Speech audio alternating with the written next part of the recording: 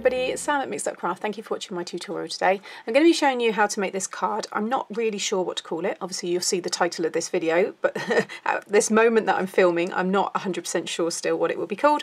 But I guess it's a diorama card, but it's actually stuck onto the front of a 6x6 card. Concertina scene card, maybe something like that, I don't know, but it all folds flat and it will fit into a 6x6 envelope.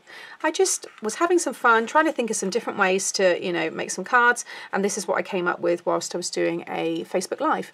I added some glitter there to the treasure, and I also, after the live, I remembered I had these little resin water drops, and you can just see the three of them that I've grouped together in there, so I'm going to show you those later. Yeah, level the little images there, all been coloured in using my coloured pencils, and then I just die cut lots of different leaves and things just to make the seaweed there. And I just like that, you know, inside, normal card, you can write lots in there and it stands up really well. And it's when it stands up that you can see all the little elements on the acetate there that kind of look like they're floating and, you know, swimming through the sea. So yeah, let me show you how to make this really easy card. Okay, so first of all, I'll just quickly show you what it is that I'm using. So these are the water droplets. I actually got them from Dress My Craft, and I'll share the links in the video description. I think I got the assortment of sizes, but you can get, I think, small, medium and large. But they're just really nice. I mean, they'll almost look like diamonds in there, if only. But you can see they're just, you know, almost like a cabochon as well, just very, very small, you know, little pieces there, but they look really real. They look like water droplets. So yeah, glad I remembered them and actually got to use them. And then the sentiments and stamps. So this one I've used the birthday fishes. This is the Paper Discovery Underwater World. This one here is what I used for most of those, you know, the sea creatures and the seaweeds and stuff. And that's the Paper Discovery Beyond the Sea.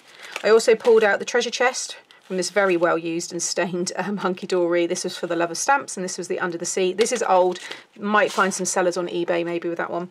And then I just said to people during the live, you know, just kind of raid your leaves and things like that. So these aren't even, you know, water scenes, dye, you know, water themed dies, but these three here I used this one here, and then I used this one here from the actual Paper Discovery Underwater World. That was the Elements die set. And then I think I just showed it, I was going to, but there's these great ones here. You know, you can always use, you've got the bubbles there as well, and some like coral. So that's all of those, and they will be linked as always. So I've already got the stamp ready there, and I've got all these bits and pieces cut, ready to go in a moment. And then this was the paper pad I used, and I've already cut the one that I need, but I used a piece from this. I did say in the live that the one I do on YouTube, I was going to do maybe that one there. So what I'll probably see is, because it's on the reverse, is I'll just flip that over and we'll see how that one looks, so you get to, you know, just see two different kind of versions. But this again was an old one. I think at the time some people were looking online and said it had sold out, but there may be some sellers on eBay. I will have a little look and see if I can find it. I did buy a couple of pads at the time. I wished I brought more because it's just such a lovely paper pad, and this is called Fresh Feelings, and it was from The Works. Okay, so first of all you want a piece of cardstock that's 10 1/4 by 4 1/2. And along the 10 1/4 side, you want to score at 1/2 inch, 1 inch, 1 1/2, 2, and 2 1/2. And then just flip it to the other side and just score again. 1/2, 1 inch, 1 1/2, 2, and 2 1/2. And you will have a 5 1/4 rectangle here in the middle. Okay, so that's all the scoring. If you don't have a 6x6 card blank, you could pop that onto a 5x7, and you could obviously, you know, those of you that are happy to change the measurements, you can certainly put this on any size card.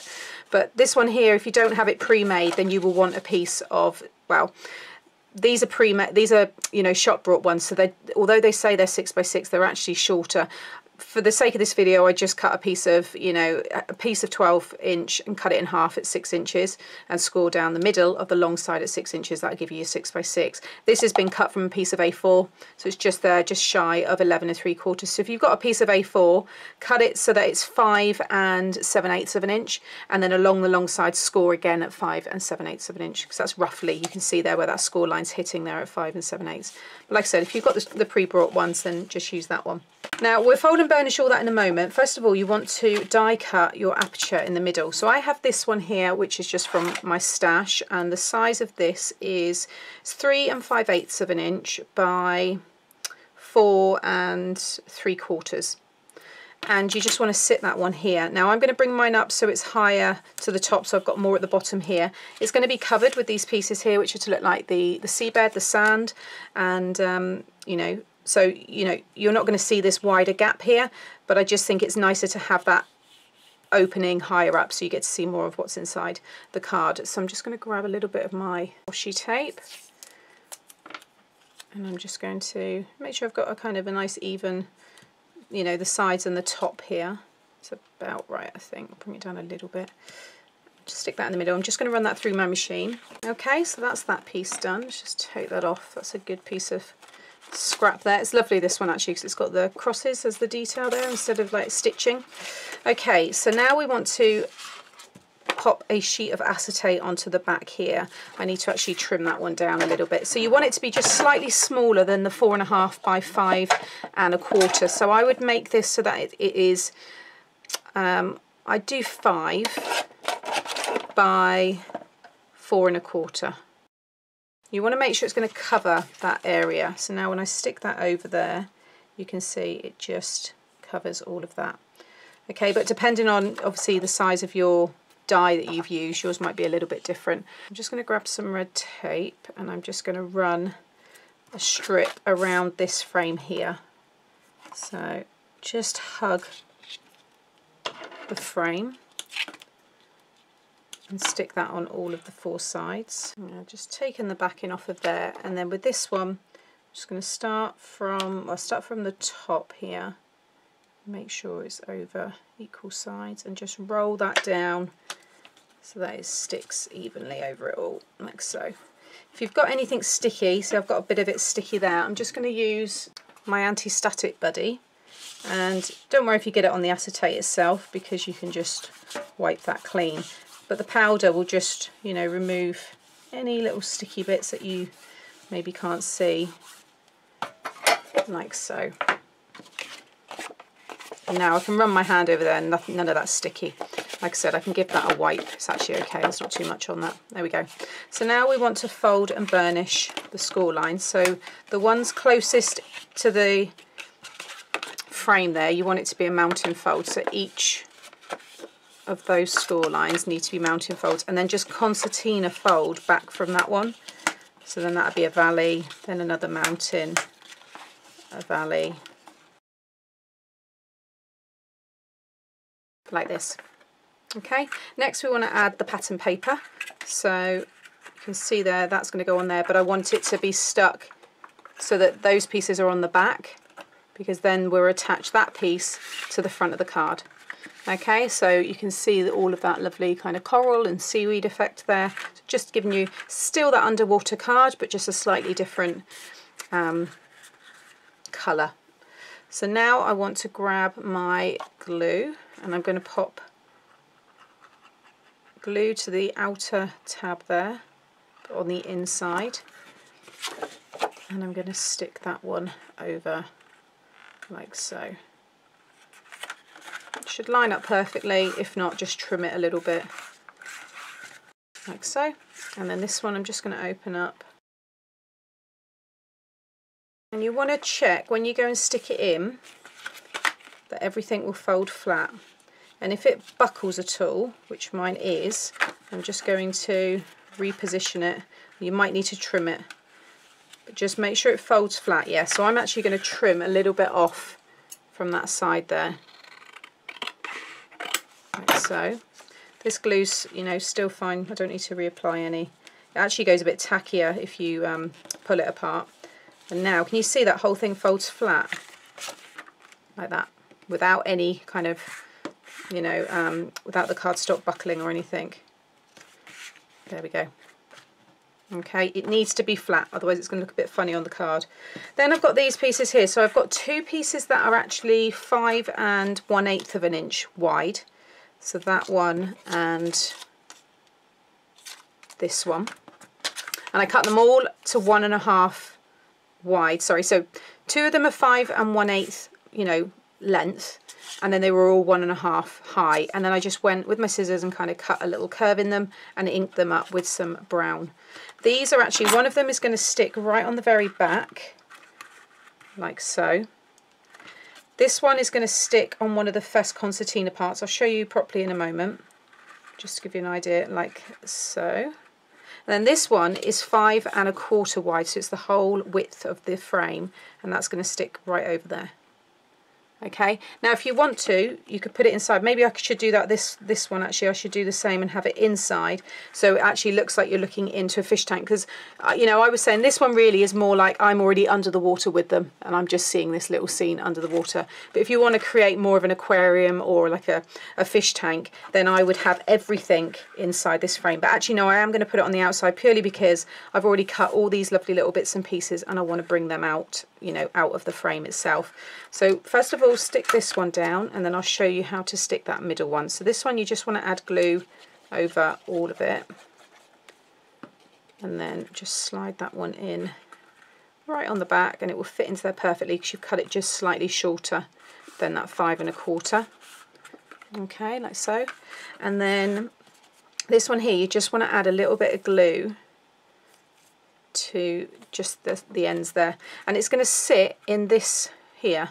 So if I just slide it in and hold it up so you can see, and just line it up so it's flush with the bottom. Again, I'll bring it up in a second so you can see. But that one now is stuck here. Oh, but it's not stuck on that side. I thought it felt a bit funny. There we go, let's just push that down.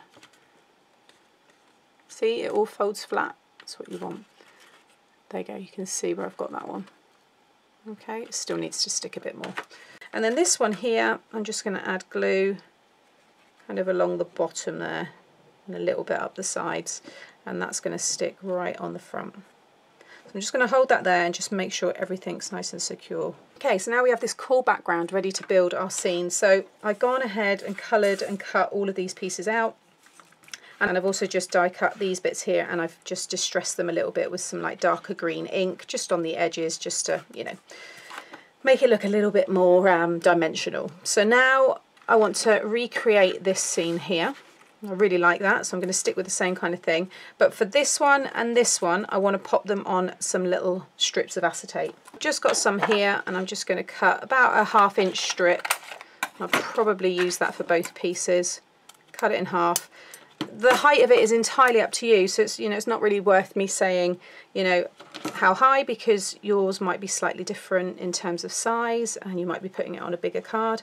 But I'm just going to run a strip along the bottom and I'll just show you how, you know, what to do, but lots of you will know, and if you make pop-up box cards and things like that, then you will, you know exactly what to do. You're just sticking it on the back there. I might trim the bottom of that, but for now I'll just pop them on there, and then with this one I'm going to do the same. So I'll then put another bit, because that one for the seahorse is probably just the right height, so I won't remove any more of that. And let's get that one stuck down first actually, so I'll just take that off. I'll get these stuck in and then I'll pop it on high speed just to get the rest finished. So I'm actually going to stick this behind that second one, so going in behind this one here, and then I can bring it right up and stick it about there. Okay, so you can see it kind of, it does stand lit. You can see it's not falling against the back there. So make sure it's a nice strong acetate to keep it, you know, upright. And then this one, let's just see if I need to trim anything off, because I'm going to build up that seaweed in front. I'll probably have it about there, just swimming by, so no, I don't need to remove anything like that. So just check your length. I mean, you can always trim off the acetate even once you've stuck it down, because the bottom of the card is all open. You know, you could easily trim off anything that's sticking out here. So again, so I'd say any of the little pop-up pieces, stick down first, and then you can build up everything else now is going to be stuck on, but they both, you can see, they're both standing upright. So I'm going to carry on now and get the rest all stuck down.